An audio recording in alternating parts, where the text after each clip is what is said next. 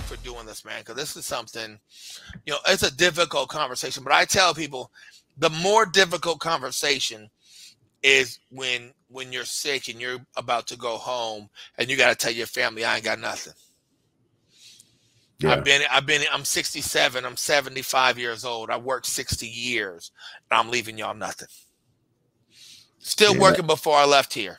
My wife had one of her coworkers, 51 years old, had a heart attack Tuesday or Wednesday on the job site. Just they were trying to do compressions and then gone. Like my wife has lost 2 people, 3, 4 people in the last 30 days. So of course she was like, I need more life insurance. I need to get my will done. And that's the thing. I'm like, it takes these trigger events for people to say, let me go get this done. The problem is a lot of times you don't know when these events are going to happen to you. Nobody knows. Yeah. So it's like we have to go out and we have to be proactive. We got to get life insurance. We need to get adequate life insurance. And I'll tell everybody 20 times your income, whatever it is. Start there, 20 times your income and then work backwards, but don't do no less than 12 times your income. Get the estate planning done. Either use Legal Shield and pay like $30 a month, or get you an estate attorney. It's going to charge you about $2,500. Doesn't matter. I can help you with both. I can refer you to people on Legal Shield. I can refer you to attorneys. Doesn't matter. But make that investment, because that's where the financial foundation starts with every family. And the problem is most people think that a couple $100,000 is enough for your family to get by. But think about it. It's just enough to get by. Why would we want to allow them to just get by? That's what we've been doing for 200 years. Getting by. We can't keep getting by. Doesn't work. Yeah, that's so true.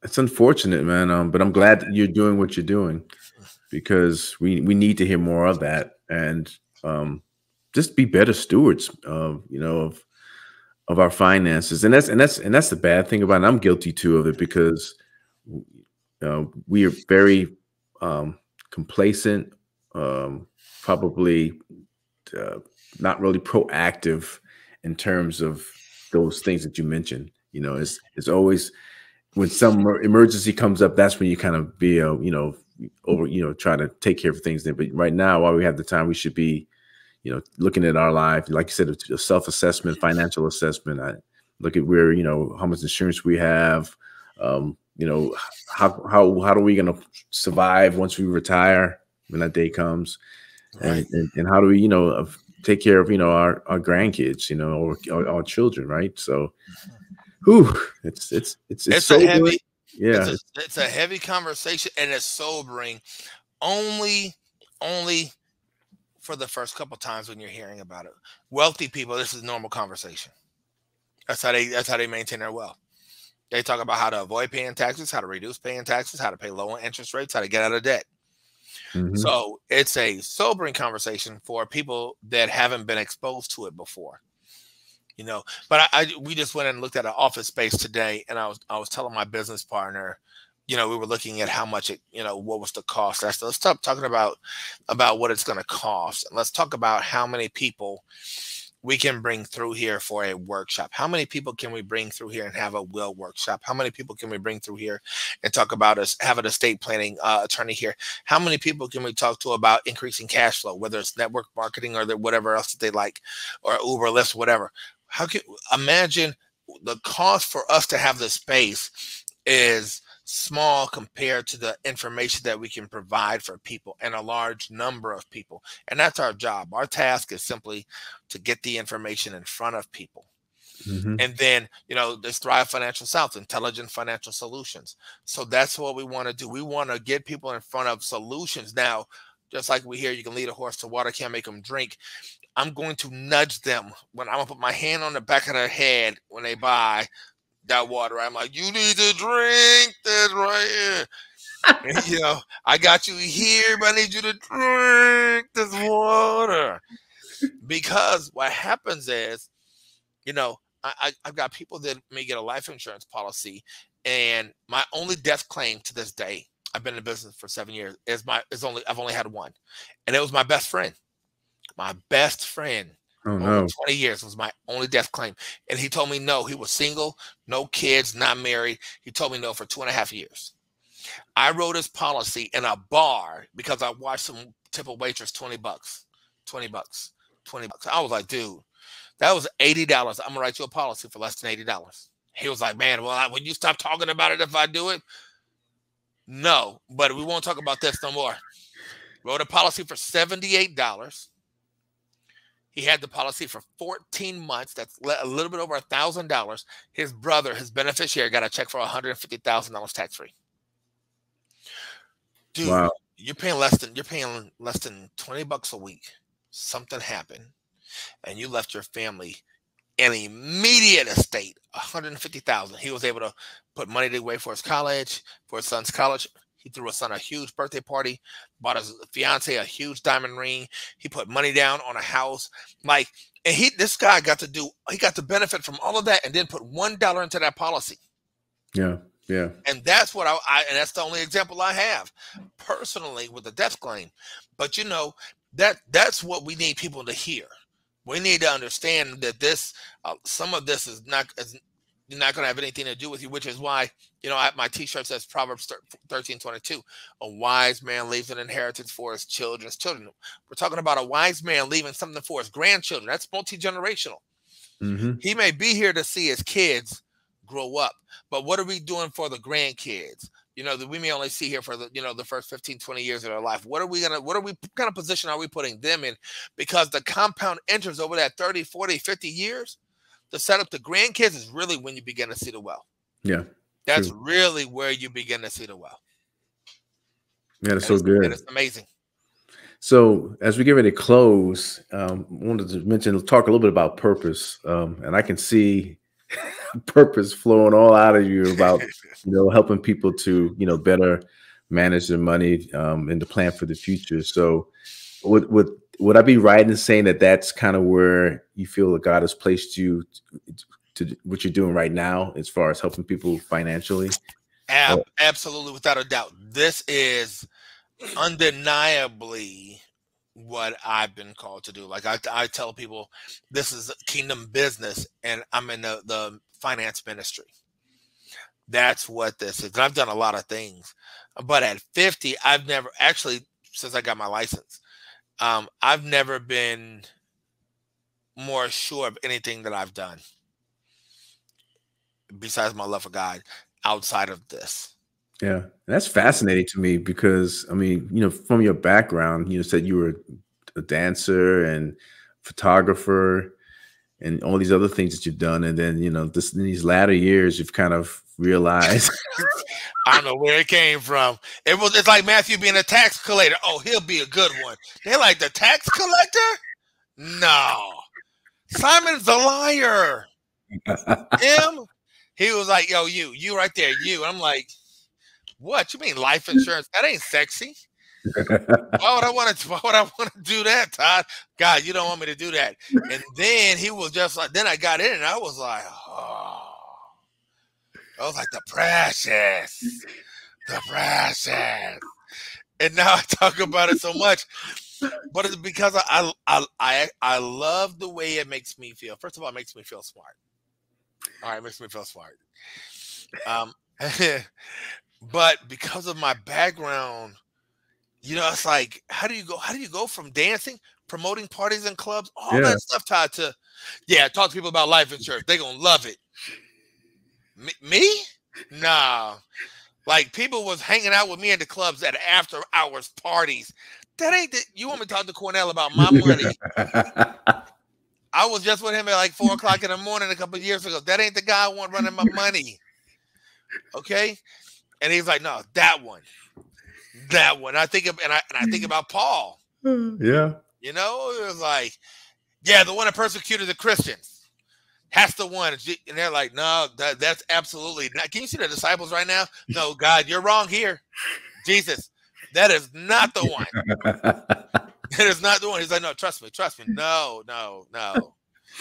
But that is that when you find your gift and you know that you're walking in your purpose, there's nothing like it. Yeah, that is so I feel true. like it brings me, like, regardless of, like I said in the beginning, regardless of everything going on in my life. And our conversation at first, I'm kind of like, yeah, I'm going through this, and moving out, and then at the end of the conversation, we're like, yeah, and our community's gonna rise up, and we're gonna be off the chain. It gets me excited. And let me tell you, Todd, have you ever been to the National Museum for Inequality and Justice in Alabama? Oh yeah, I just went about 2 months ago for the first time. That place has floored me, man. I went there about 2 months ago, so we probably bumped into each other. Yeah. That had me on a whole nother level coming back, because when I think about the opportunity that we have now, that our community didn't have 200 years ago, didn't have 100 years ago. Shoot, Dr. King, we were just allowed to vote in the 60s. That's 60 years ago. Like, I'm 50 years old. And I'm like, dude, now you have an opportunity to do crypto, Forex, real estate. You don't have to turn in a resume and they get to look at you and say, oh, no, you're not working here. Like, this is the best time in history for people to educate themselves and then take advantage of opportunities. You're so right. To really put their family on a different level. Like, as a community, like right now, nobody should have excuses. You ain't even got to be that smart, because you don't have to be smart to go on YouTube and watch how to do Forex trading, or how to do crypto, or how to write a book, or do TikTok videos. Like, my son, check this out.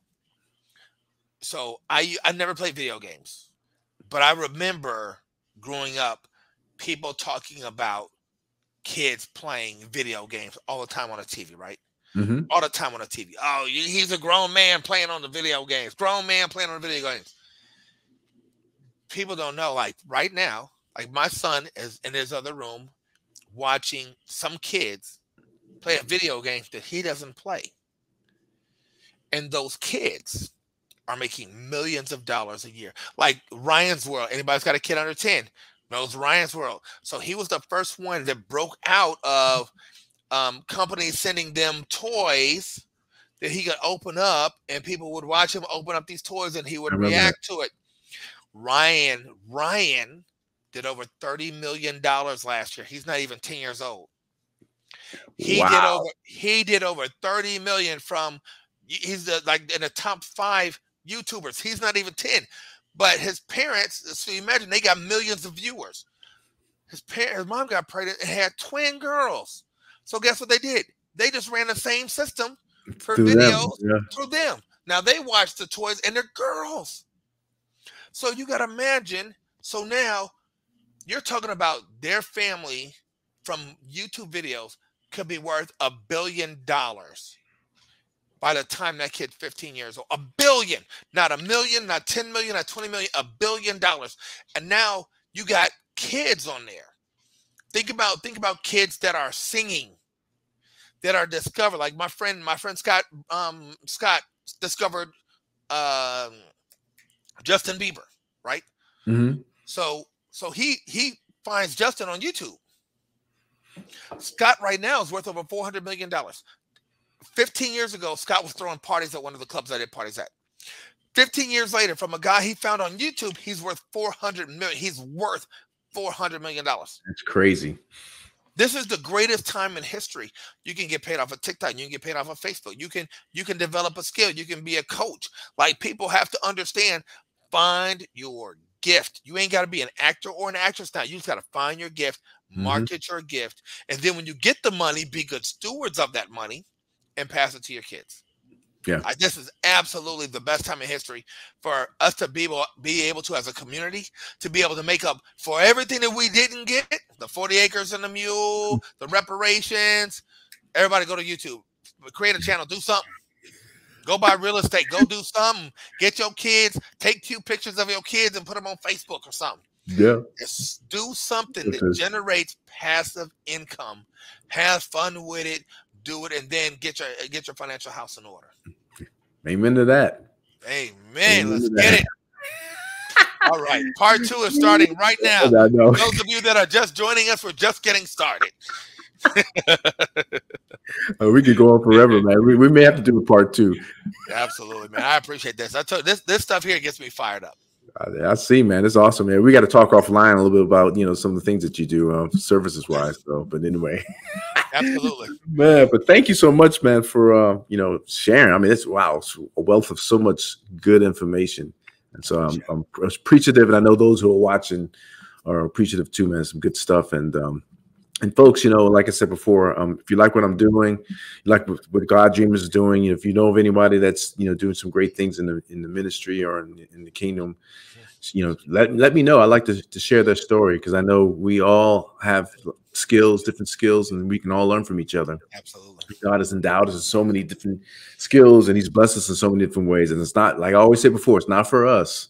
It's for us to bless others, right? Yeah, we can get the benefit, but the big benefit is being a blessing to others. Absolutely. So Cornell, man, thanks again, man. God bless you and everything that you're doing, man. And I look forward to talking some more offline. And like I said, I'm glad that we had a chance to meet. And I hope this will be a beginning of a growing and wonderful relationship. Absolutely. Shout out to Tony Bars. Oh yeah, Tony. Yeah, Tony is one of Tony. Tony. Yeah, big time Tony. Yeah, man, I appreciate it, man. Anything you need, man, just give me a call. Hit me up. Okay, sounds good. Well, folks, y'all take care. And until next time, God bless. Peace out. God bless everybody. Have a great weekend. Thanks.